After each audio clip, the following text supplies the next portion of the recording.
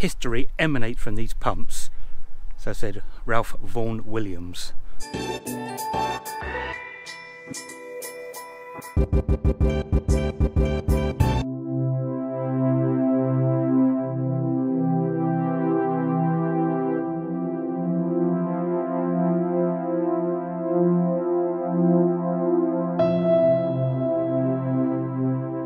It's an overcast day today, but it's very muggy.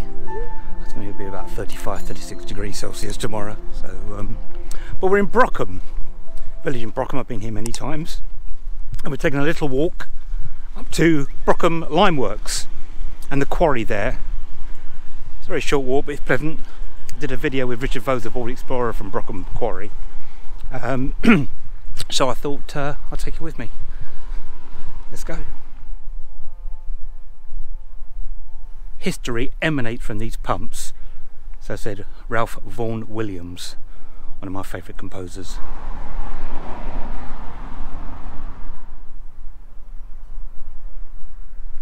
You've got the large village green, which is famous for its fireworks every year, and lovely buildings.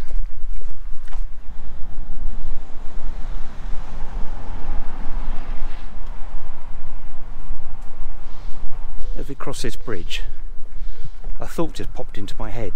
This was the very first shot we did for Ravenswood, my movie Ravenswood, with Gary Andrews coming over as Nick Frost with his dog. That was for a teaser trailer, it wasn't in the film, it was for a teaser trailer. Yeah.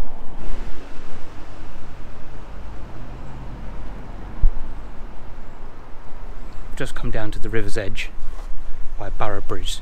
There's a little tunnel and have a little walk through.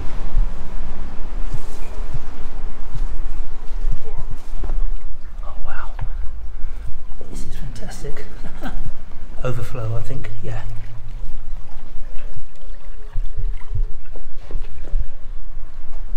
It'll be a long time since it's been overflow. Let's go. Why is Brockham Big Field? It's just a field. Why is it owned by the National Trust? What's special about it? Does anyone know? It's just a sports field. It's owned by the National Trust, so... To give you an idea of where we're going, we're heading up there, a Spectre's quarry in the distance, and we're going to go to Brockham Quarry and Limeworks.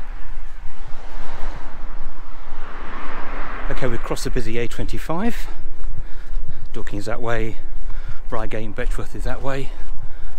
I'm going to go up this private road, Chalk Pit Lane. The clue's in the name, Chalk Pit Lane.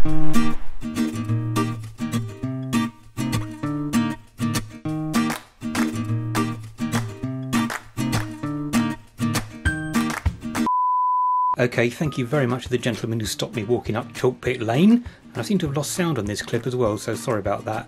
But there's no access to the Limeworks now through the cottage up this private road.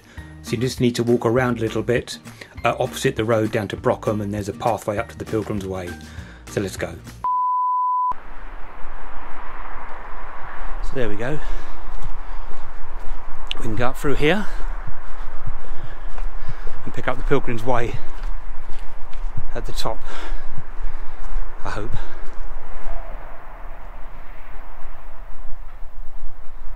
Lovely field of barley. It's going to be harvested soon. Okay.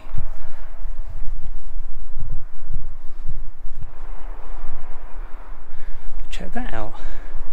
I didn't know there was a World War II pillbox here, and I've walked past this place so many times. It's a gun emplacement on the top.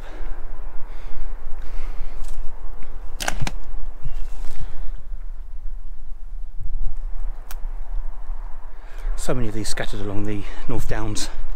There's loads in Surrey, especially on the North Downs Way, which we're on. How about that?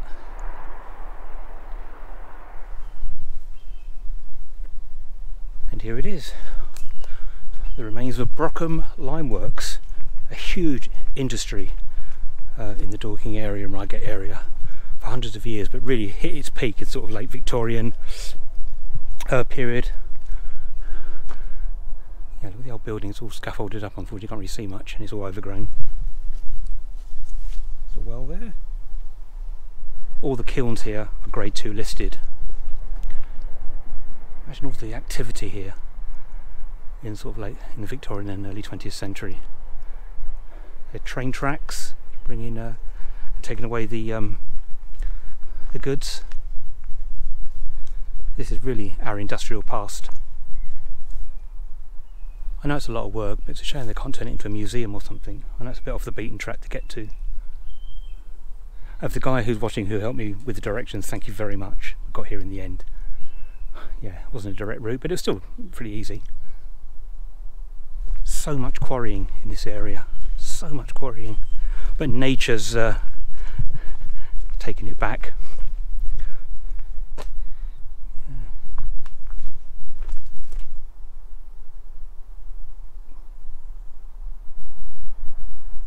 And that was the permissive footpath, but obviously not anymore because there's a big gate at the end apparently, and you can't go through there. Apparently the chap had a problem with people letting their dogs off the lead, which is fair enough, I suppose.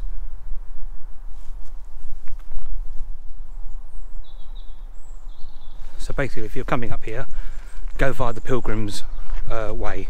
If you go opposite the road down to Brockham, there's the trackway that goes up over a bridge, over the railway bridge, and then onto the Pilgrims Way and the North Downs Way. Yeah, the industry stopped here in 1936. Since then, the deep scar in the landscape has gradually been reclaimed by nature, as I just said. Yeah. The remains of the kilns still stand and now provide a winter roost for at least 8 species of bats. Let's have a quick look at Brockham Quarry.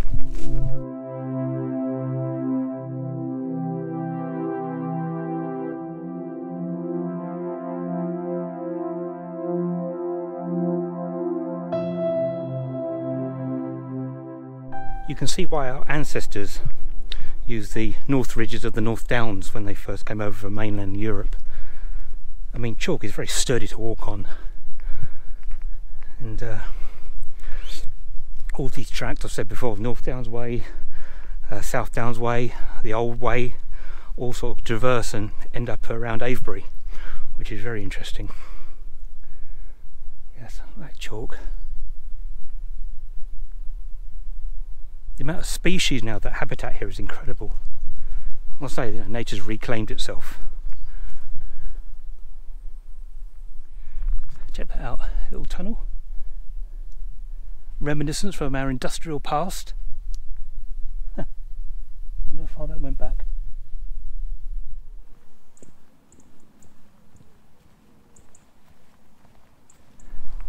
I feel spots of rain.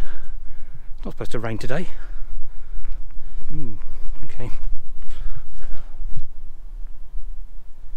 The BBC used these quarries quite a lot in the 1970s and 1980s. And Betchworth Quarry, over there, that was used as exteriors for the planet Skaro in the classic 1975 Doctor Who story Genesis of the Daleks. There's a battle-worn Skaro. It was much more chalk then, as opposed to being a wildlife area.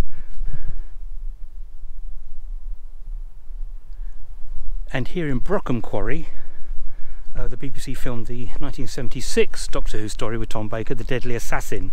I think this part here was the old railway where he's being threatened in the Matrix by Chancellor Goth. Sorry, Doctor Who fan. Yeah, I think this is the old railway along here. Little, I don't know gauges of railways, but it's a very small railway. I think the trains were lent from Amberley Museum. Yeah, that was a very eerie story to watch as a child back when we were impressionable. Gosh, imagine showing someone Game of Thrones back in 1975. So there you go, a little trip from Brockham up to Brockham Quarry and the Limeworks. Hope you enjoyed it.